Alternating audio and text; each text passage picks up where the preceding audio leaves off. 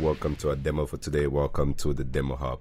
In today's demo, we're talking about EXCLUDE function within Snowflake for writing SQL statements. Very fascinating.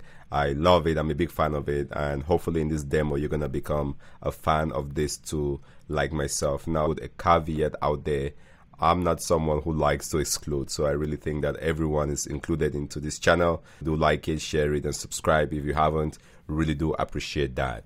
Our demo for today, we're going to be talking about EXCLUDE and how could you use this when writing your select statements from within the Snowflake environment to be more productive. I have a sample database called DemoDB. Within the information schema, there is a view called columns. Now, this view has a couple of columns, quite a bit, over 30 or 40. A typical way you would interact with something like this would be to do a select star from columns and limit that by 10. Now, 101 of writing SQL is never do select star if possible.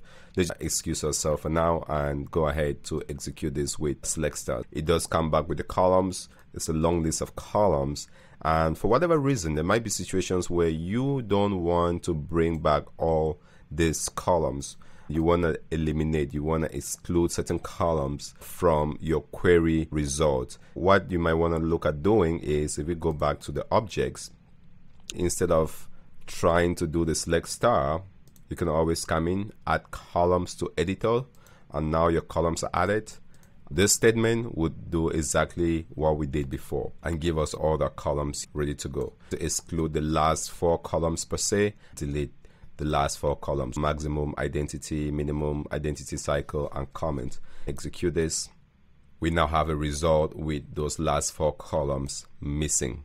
But guess what? We had to list all the other columns just to exclude the last 4 columns. There might be an argument to be made that that is not efficient. There's a better way. This is where the exclude function comes from. We have a statement which, like before, is going to select star, but instead of listing every column just to delete the last columns that we want, we'll just use the exclude function, exclude comments. Run this, it brings up all the results, but the comment has been excluded. Now, there might be situations where your data has dozens or hundreds of columns and you want everything except a few, so you can zero in and exclude the ones you don't want. Now, if you have multiple columns you want to exclude, exactly the same syntax: exclude minimum, identity cycle, and comment. Put all of those in parentheses to run this.